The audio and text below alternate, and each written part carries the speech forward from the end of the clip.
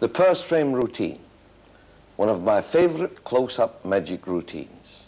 This is a purse frame. It's the top part of a purse, no body, and you can open it up and close it.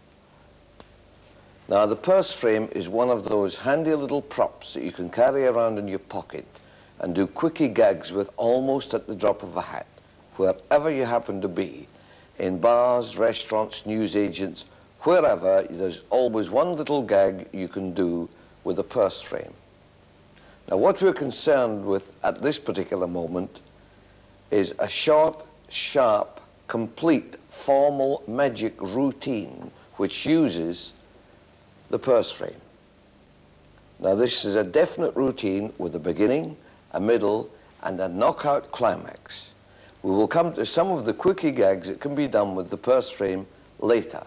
But at this moment, let's have a look at the purse frame routine in action now.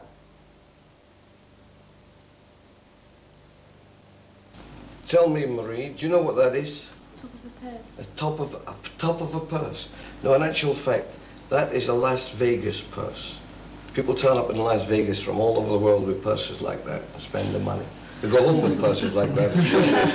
The thing about a Las Vegas purse is all you do is open it up, reach inside, and you get money. And do you know that people come from all over the world just to throw their money away on the tables in Las Vegas? Do you know that? No. People think they go to Las Vegas to win money.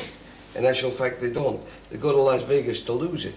See, there's the purse, and people come from as far away as Hong Kong.